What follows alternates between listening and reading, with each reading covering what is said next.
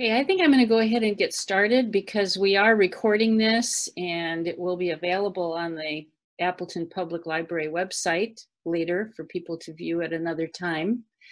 My name is Linda Bjella and I am co-chair of the 19th Amendment Centennial Coalition of women's groups that came together to plan a year-long celebration of the centennial of the ratification of the 19th Amendment. The group includes the League of Women Voters of Appleton, the AAUW chapter here, Midday Women's Alliance, the Northeast Wisconsin Alumna chapter of Delta Sigma Theta sorority, and the Women's Fund for the Fox Valley region. When Marty Hemwall asked me to help her lead this coalition about a year ago, I decided I had better get busy and learn as much as I could about the women's suffrage movement. So after reading about 5 books and doing a lot of internet research, I hope that what I can present to you today will give you a better understanding of what those courageous women did about a century ago, where they fell short, and what work we still have before us. I decided to do this presentation in the form of a quiz, which I think is more engaging than just listening to a lecture.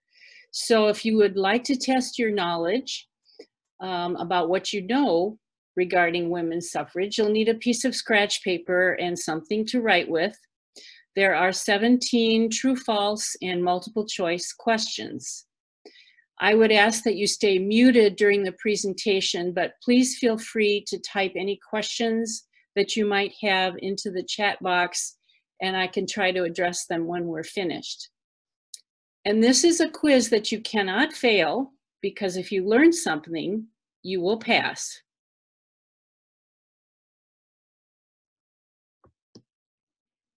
So here's your first question. Suffrage, from the Latin word suffragium, refers to what?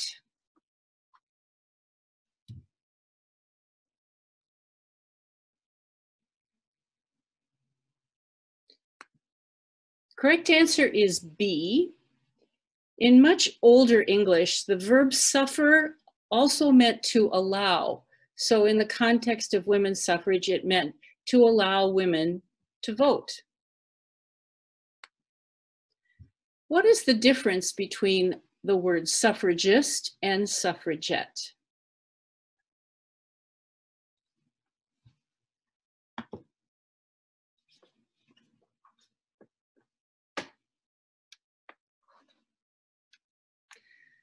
The correct answer is C. Suffragette is a derogatory term. It was used to mock the British suffragists, who were often quite violent and radical in their tactics, but then they co-opted the term and used it to their advantage. The origins of the women's suffrage movement can be traced to which of these?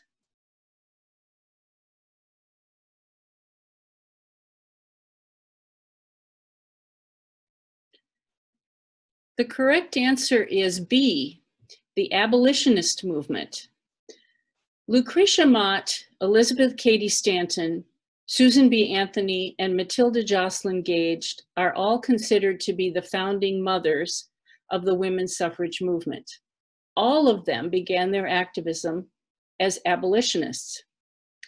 Lucretia Mott and Elizabeth Cady Stanton met at this convention.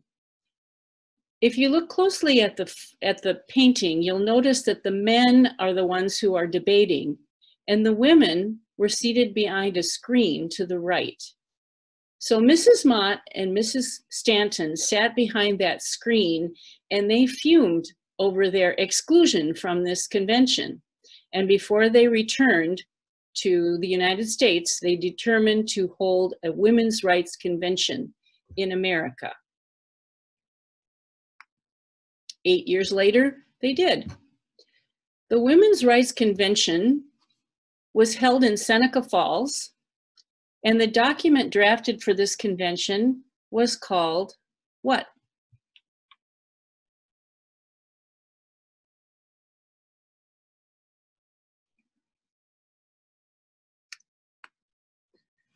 correct answer is C, the Declaration of Sentiments.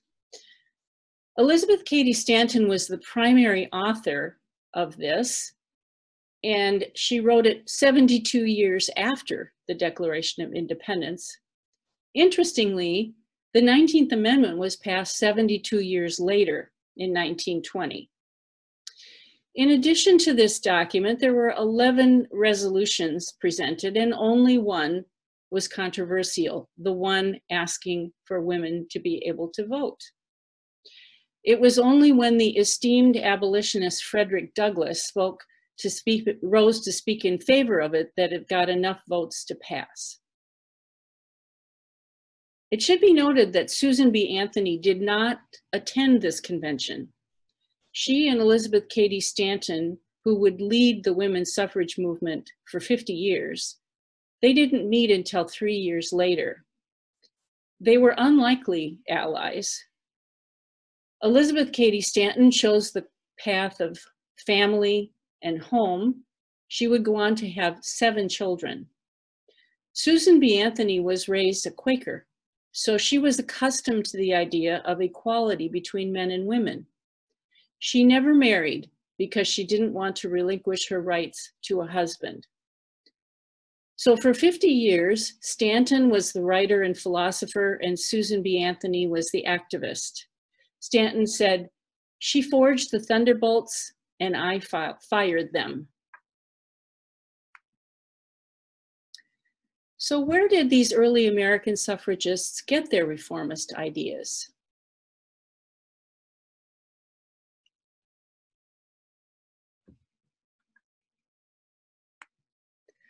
The correct answer is A, from Native American women. You can see on this map that Seneca Falls was located on Iroquois, or more accurately, Haudenosaunee land. Lucretia Mott, Elizabeth Cady Stanton, and most notably Matilda Joslyn Gage all had contact with these women. What they observed in that society was a stark contrast to what they were experiencing as European American women. Matilda Joslyn Gage was an outspoken critic of the injustice towards Native American women, and she wrote extensively about them. She must have spent a great deal of time with them because she was initiated into their Wolf Clan and admitted to its Council of Matrons. In her writing, she compared the status of Native American women with that of European American women. For these indigenous women, they were living in a matriarchal society. The line of the chief descended through the mother, so it would have been unthinkable for them not to give their women a political voice. For European American women, once they were married, they were essentially dead to the law. They had no right to the family's resources. They had no right to divorce. And in the case of divorce, they even had no right to custody of their children. Since the founding of our country, property ownership was accepted as a prerequisite for voting. And in fact, during colonial times, women who were property owners were allowed to vote. But gradually, colony by colony and state by state, they lost that right to vote. So when the women's suffragists came along in the mid-19th century, they were not really fighting to gain the right to vote. They were fighting to regain it. I think it's interesting that the National American Women's Suffrage Association chose Sacagawea as their emblem. Sacagawea was the woman who guided the Lewis and Clark expedition, you'll remember. But Native Americans not only influenced women suffragists, they influenced the founding fathers as well. Benjamin Franklin served as ambassador to the Iroquois Confederacy, which had existed for 4 centuries before Columbus arrived. Its government was based on the concept of we the people. In 1988, the US Senate passed a resolution acknowledging that the Iroquois Confederacy provided the basis for the US Constitution. Benjamin Franklin invited 2 representatives of the Iroquois Confederacy to the Constitutional Convention. After they were introduced to the delegates, they had one question. They said, "Where are your women?"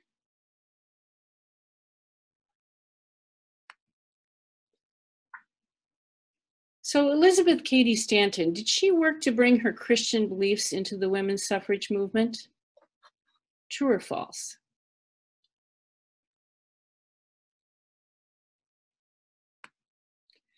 Actually, nothing could be farther from the truth.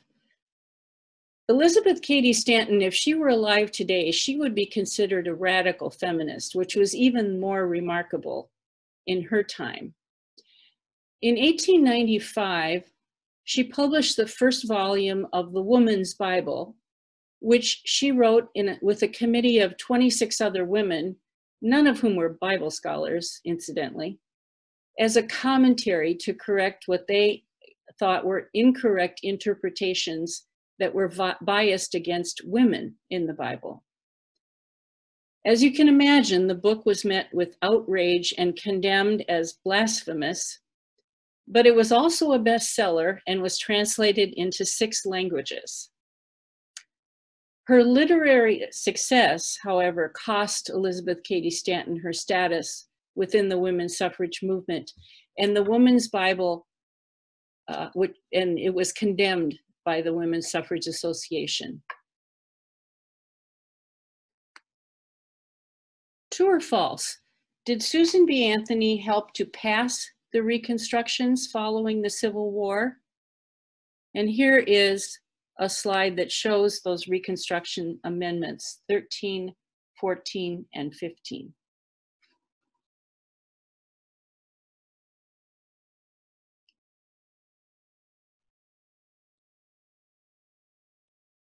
The answer is false. Look what she said. "I would rather cut off my right hand than ask the ballot for the black man and not the woman." This coming from a woman who started her activism as an abolitionist. When the Civil War broke out, Elizabeth Cady Stanton and Susan B. Anthony made a strategic decision.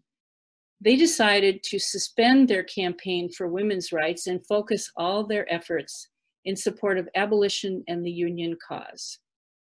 This work provided them a blueprint for the women's rights movement that would follow, and they believed that a grateful nation would reward them with the right to vote. They were wrong.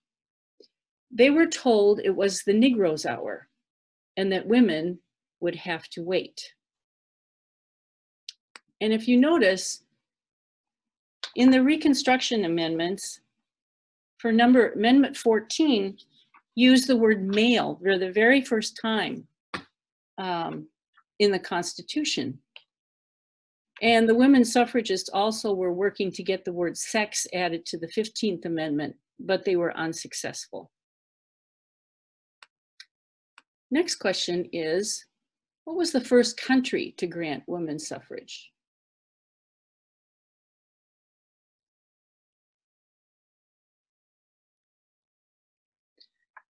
The correct answer was New Zealand in 1893. France, it wasn't until 1945, and Switzerland, not until 1971.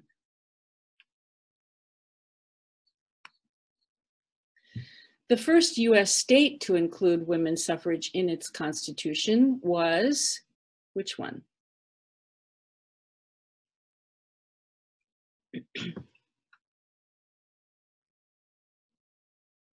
The correct answer is B, Wyoming. Toward the end of the 19th century, several Western states joined the Union with full women's suffrage in their state constitutions. It seemed the natural order of things, where the rigors of frontier life required women to work alongside their husbands. So Wyoming was the first and actually had women's suffrage as a territory all the way back in 1869. Colorado followed in 1893, after a successful statewide referendum.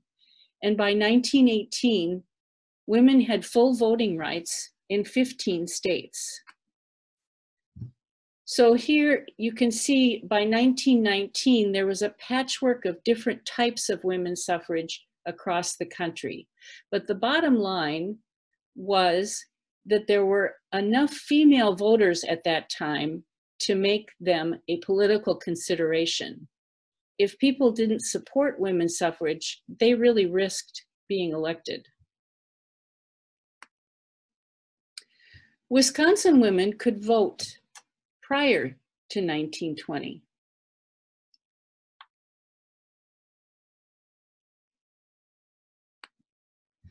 Well, that was true in certain cases.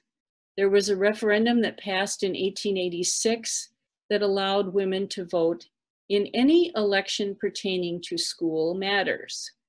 Well, it didn't take very long for the suffragists to test that.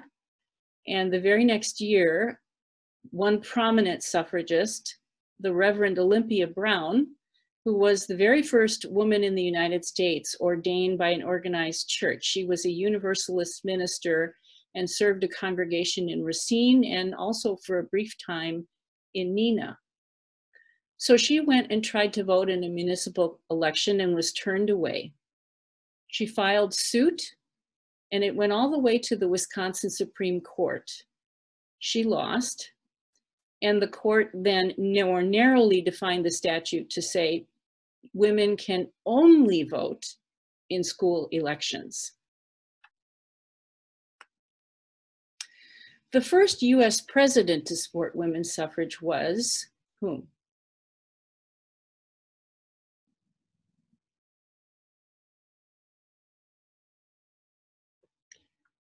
The correct answer was Theodore Roosevelt. In 1912, his Bull Moose Party was the first to include women's suffrage as a plank in its platform. Woodrow Wilson was the president when the 19th Amendment was ratified, but he really came late to the game. He was a Southern Democrat, and they were very conservative at the time. His wife was an anti-suffragist. So he didn't really come around to supporting women's suffrage until about 1919. When was the 19th Amendment first proposed?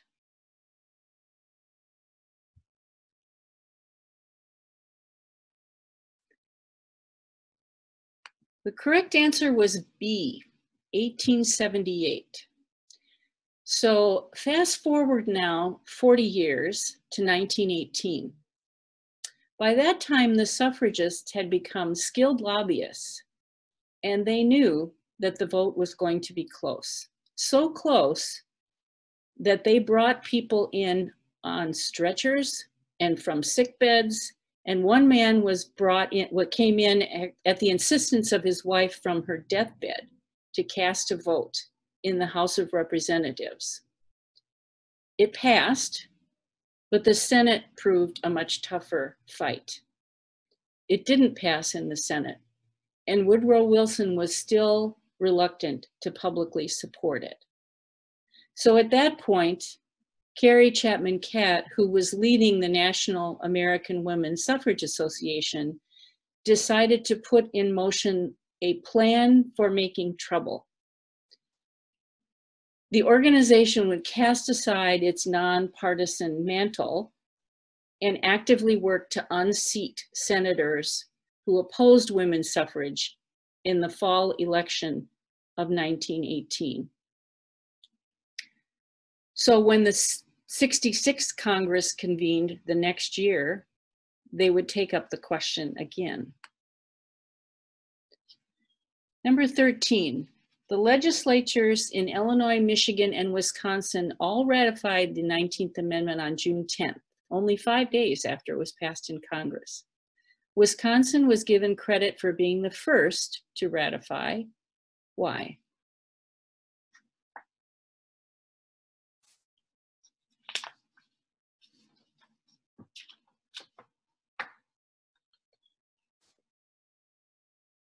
The correct answer was A.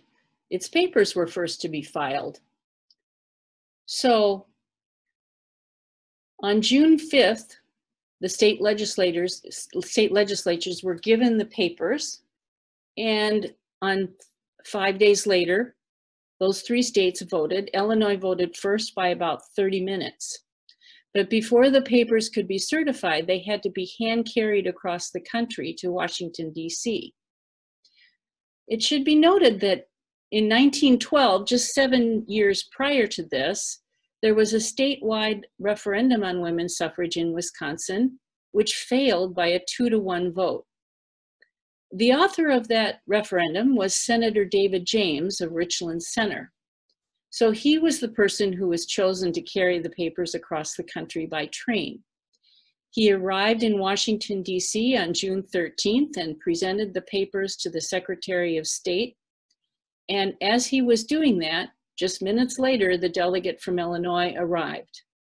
But there were some incorrect things on the Illinois papers, so they had to be taken back, and the Illinois legislature had to vote a second time. So Wisconsin was given the credit of being first. Appleton was on the forefront of the women's suffrage movement in Wisconsin.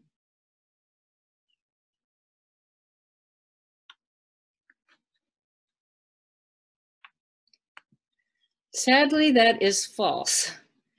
There isn't much in the historical record concerning what was going on in Appleton during the years leading up to the ratification of the 19th Amendment. Thanks to Katie Stilp at the library, she was able to dig into the post-Crescent archives and find some articles that kind of give a glimpse of the way things were going here in Appleton at the time. There was one article that was dated in 1909 that observed, "It is doubtful, however, if many Appleton women are in favor of so-called women's rights principles, and the possibilities are that even in the not expected event of full suffrage being extended to them, not 1 in 10 women would be in favor of it." But not many years later, the tide seemed to have turned a little bit, and there was another article that said, quote, "If any city can boast of an intelligent and progressive womanhood, Appleton is that city." So Mina Rogers Winslow seems to have been the most prominent Appleton woman to have been in favor of women's suffrage. She was Outagamie County Political Equity League president. She briefly served as superintendent of schools in Appleton. And she was superintendent when the new school Columbus was built. She that year had been to the Columbian exhibition in Chicago, and so she decided to name this new school because it was so new and modern after that Columbian exhibition.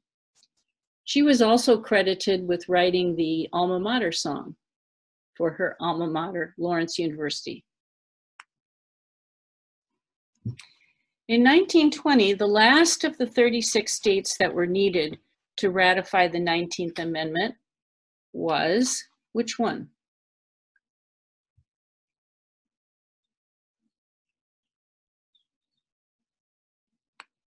Correct answer was Tennessee. Delaware was supposed to have been the last one, but unexpectedly, the ratification effort failed there. So in the hot summer of 1920, the entire political apparatus of the country, the suffragists, the antis, the special interest lobbyists, the Republicans and the Democrats in the midst of a presidential campaign, all descended on Nashville. The representatives in the Tennessee Assembly were given red roses to put in their lapels if they were opposed to women's suffrage, and yellow if they were in favor of it. So when the fateful day arrived, it looked as if the red roses outnumbered the yellow roses. But at the very last minute, in a very intense drama, A young freshman legislator named Harry Byrne took that red rose out of his lapel and voted in favor. That one vote was the deciding vote. He had followed the admonition of his mother, who had sent him a letter that said, "Don't forget to be a good boy and help Mrs. Cat put the rat in ratification." So that one vote on August 18th, 1920, changed the lives of half the population of the United States. Unbelievably, it took until 1984 for the last of the 50 states to ratify the 19th Amendment, and that was the state of Mississippi. For this question, you're going to choose two answers. Why were early women suffragists criticized? For which two of these things?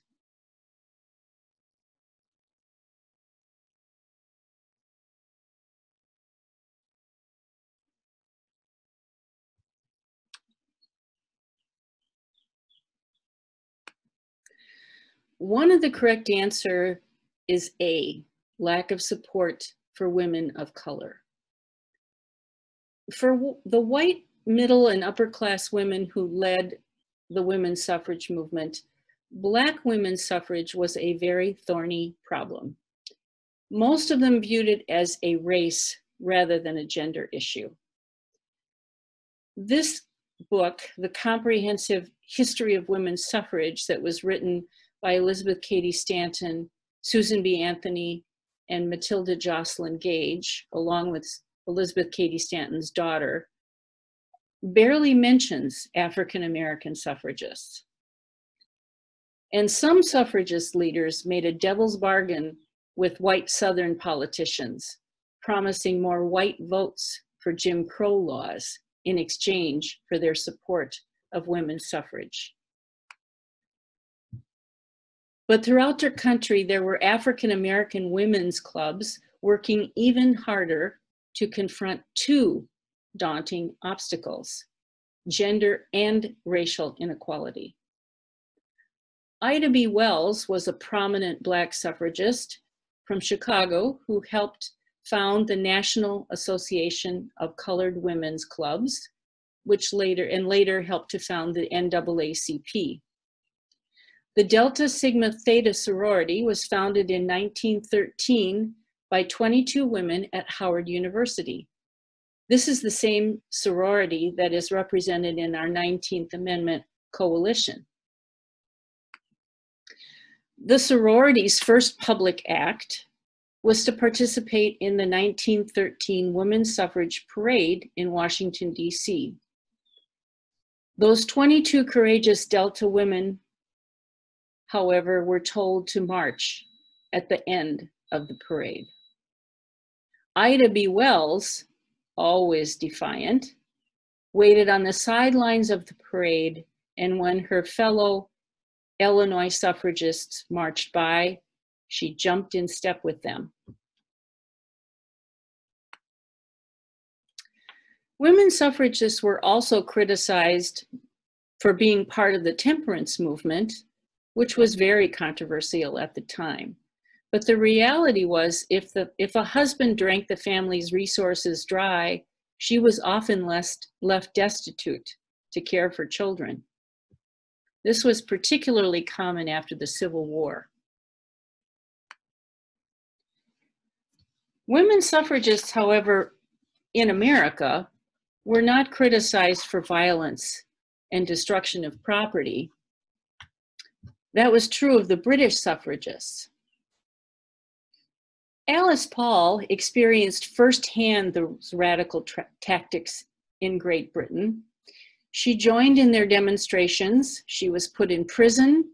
She participated in a hunger strike, and she was violently force-fed. So she came back to the US intent on kicking American suffragists into high gear and bringing her impressive Ivy League credentials to the cause of women's suffrage.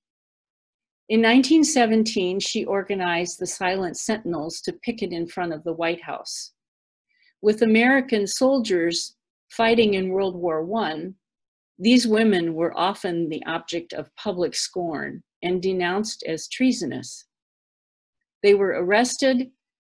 They were sent to a horrible workhouse in Virginia filled with rats and given terrible food. On one particular night, they were violently tortured by the guards. Again, Alice Paul led her fellow suffragists in a hunger strike, and they were violently force fed. Eventually, the word of their mistreatment, though, leaked to the press, and it began to turn public sentiment more in favor of women's suffrage. The last question is, the women's suffrage movement was fractured in the 19th century, but became unified and focused in the 20th century. True or false?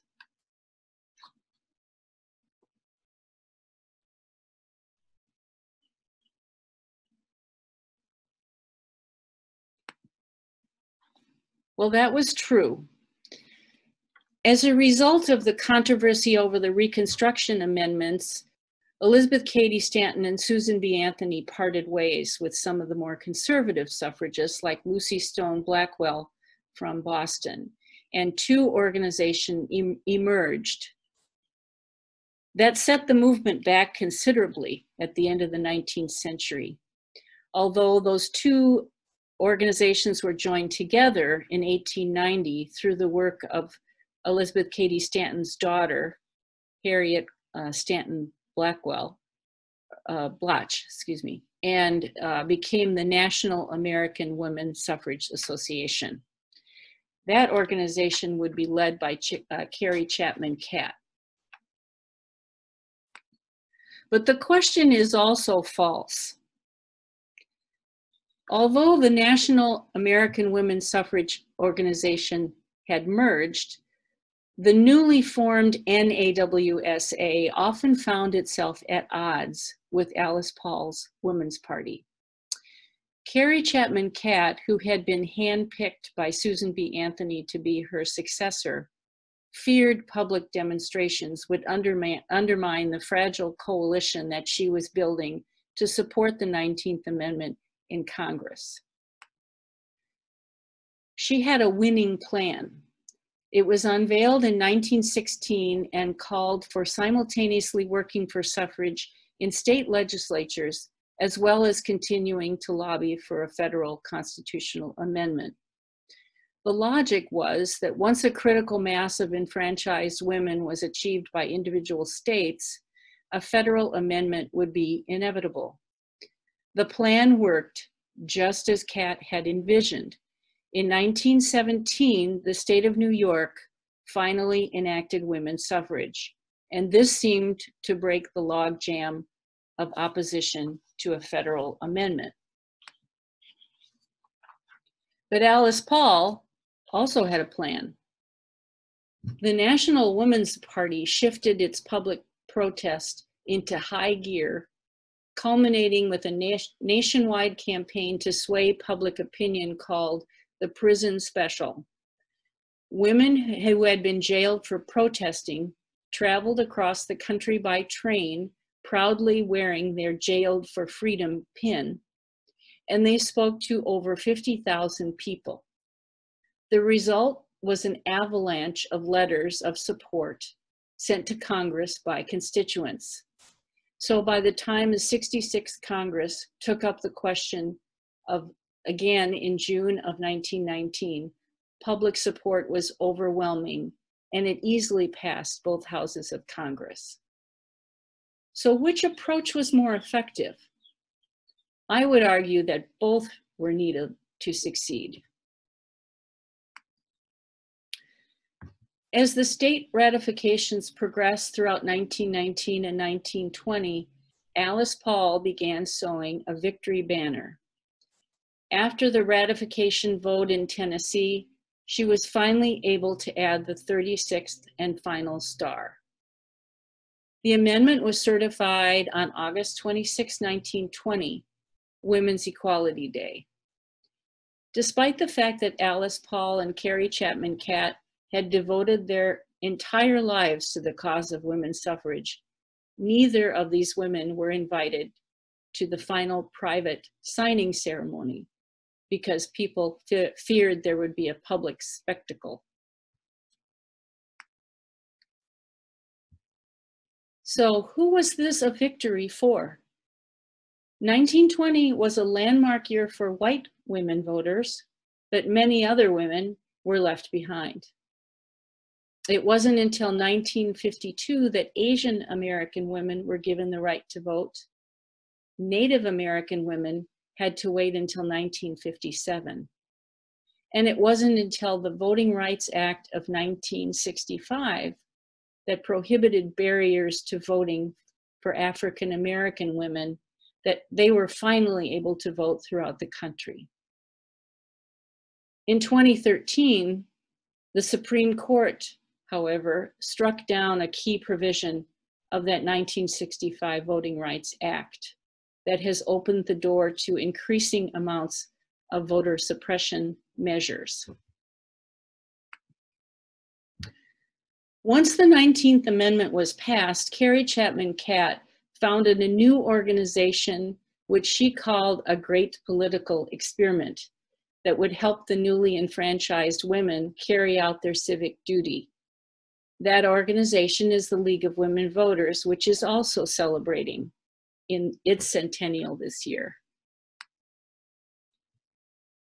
Alice Paul wrote and proposed the Equal Rights Amendment in 1923. It was introduced 48 times in Congress until it finally passed in 1972. In January of this year, 49 years later, the 48th and final state ratification was achieved in Virginia. But there are legal challenges to what is now called the Alice Paul Amendment because 5 states who originally did ratify rescinded their ratifications.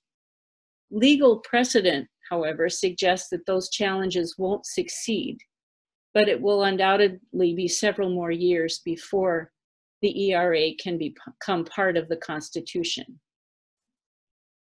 The US, incidentally, is one of only 28 countries worldwide without a gender equity provision in its Constitution.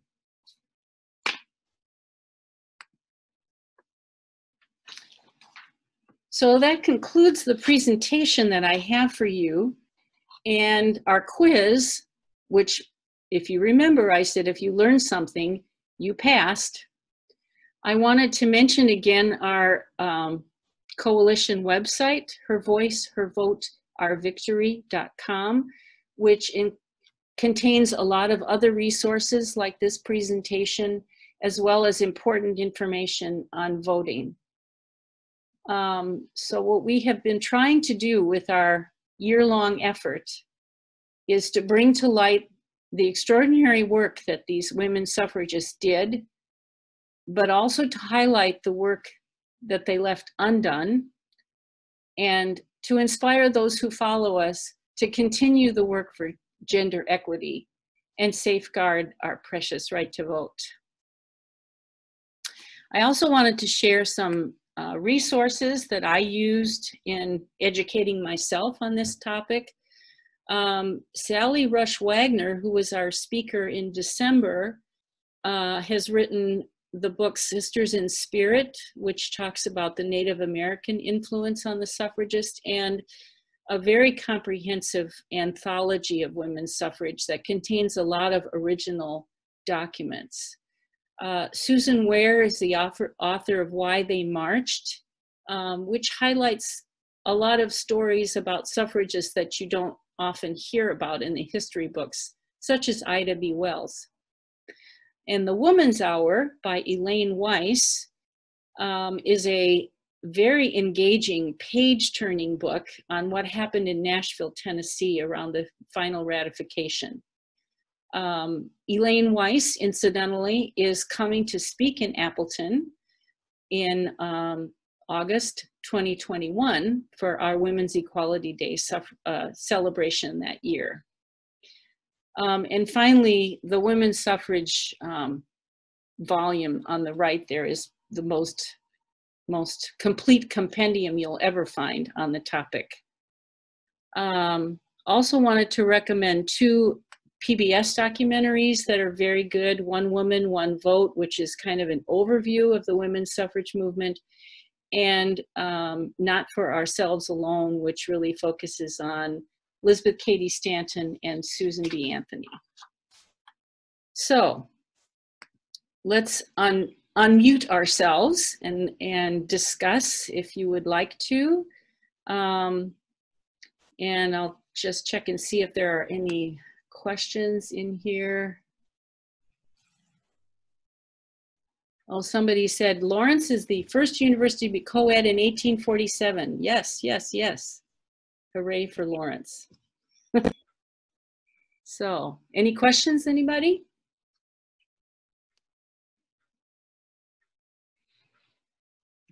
No, but I can say it was great, Linda. Thank you, and I'm so proud of women when I watch this. And even though I've read several of the books, I've watched the documentaries, I got chills again. This is not really new information to me, but it was so emotional. And I just thought it was very well done. Thank you. Thank you. Thanks for coming in.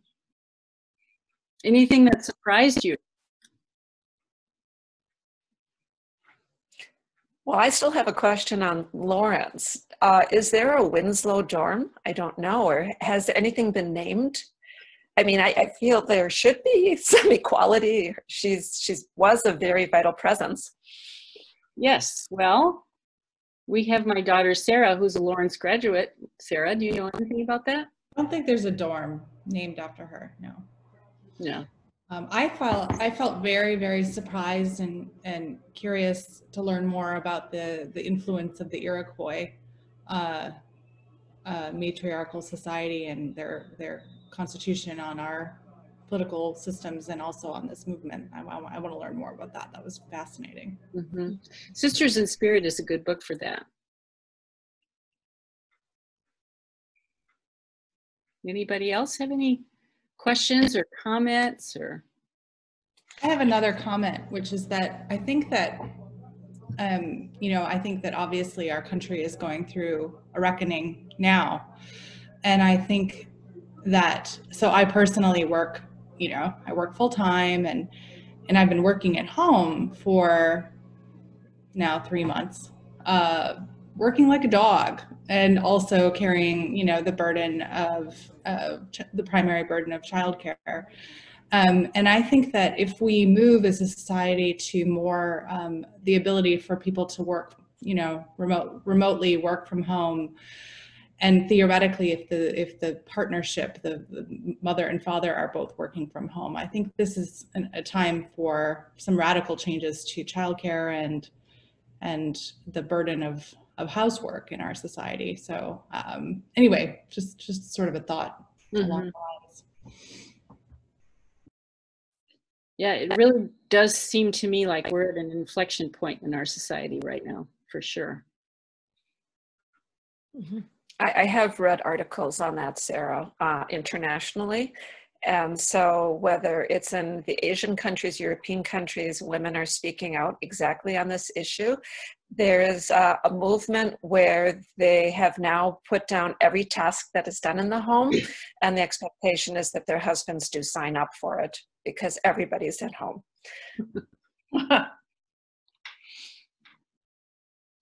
Yeah.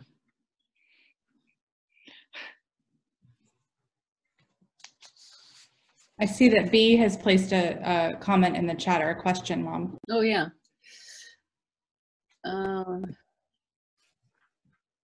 If I know of resources on the African American women's movement. The book that I had presented by Susan Ware has information on some of that. I don't know of a specific book. Ida B. Wells has some writing that you can delve into. And her daughter, Michelle Duster from Chicago, that came to speak here in March, maintains an Ida B. Wells Foundation. So I might direct you to that. Not quite sure of the website, but I think if you would Google the Ida B. Wells Foundation, you would find some information there. That might be a good place to start. Any other questions? I thought it was very good. Thank you. And I got most of the questions wrong. I have a lot of reading to do. But did you learn something? Then you passed.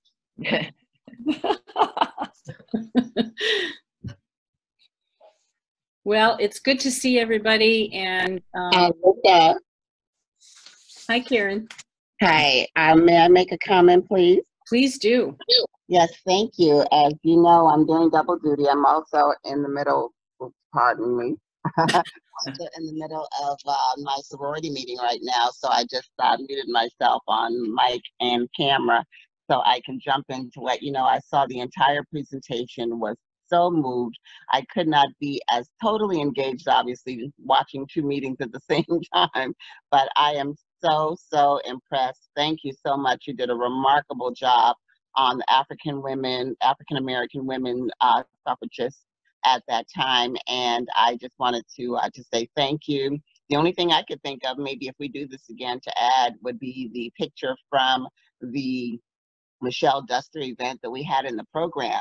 So that when you're talking about my sorority, which is the sorority meeting that I'm in right now, ironically, coincidentally, you could also show our 22 founders, that one and only picture that we believe in all of history that just happened to have been taken of them in action marching. And they did not march at the end of the line. They asked them to, but they marched with the other university women. And we're very, very proud of that fact, that the 22 founders of Delta Sigma Theta, you see it right here, I keep it very close, Delta Sigma Theta Sorority Incorporated, we were there, and we're very, very proud to be there. So thank you so much for doing this virtual suffragist women's movement update, and you did a remarkable job, Linda. Thank you. As a member of the League of Women Voters and Delta Sigma Theta Sorority Incorporated. Thank you, Karen.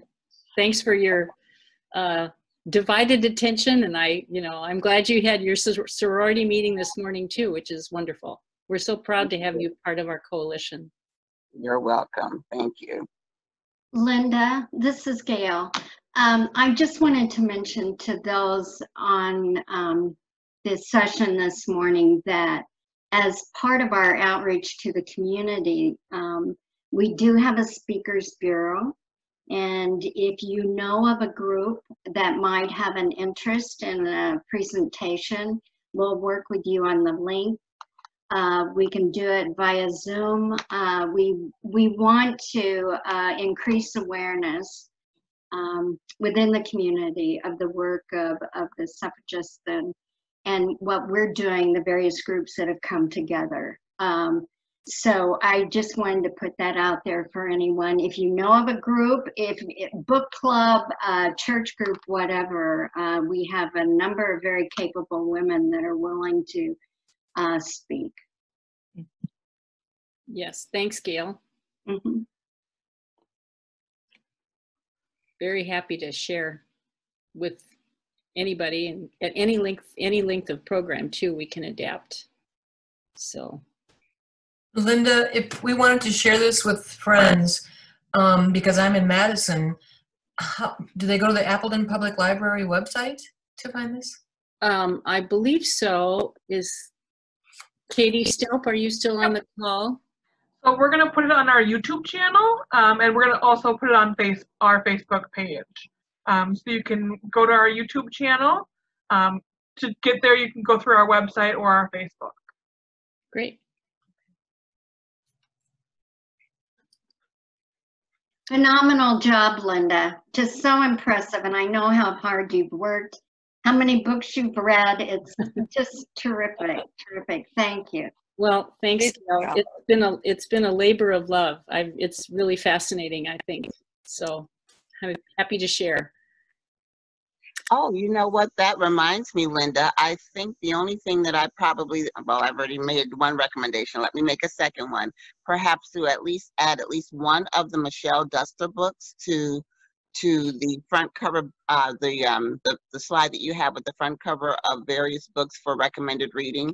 I think at least the one on Ida B. Wells. If I missed that, please forgive me, but just wanted to be sure that that I mentioned it. Yeah, I do have On that one slide. this one. Okay, very good. That's Excellent. a good suggestion. I'll do that. Thank you. Yeah, and I did mention the Ida B. Wells Foundation as a resource on African American women's history. Too. Oh, very good. Hold on, I've got to go back on mute here because my agenda item is coming up on sorority meeting. Thank you, but I'll keep in touch. I'll keep it up. Okay, bye-bye. Well, if there's no more questions, I think probably it's a good idea to get out and enjoy this beautiful day. So thank you all for Zooming in. Is that a verb now? I think it is. Yes. Absolutely. Okay, great. All right. Thanks, Linda. Take Thank care. you. Take care, so much, everybody. Linda. Thanks. Okay. Bye, everyone. Bye. Thank you. Yes. Thank you. That was amazing.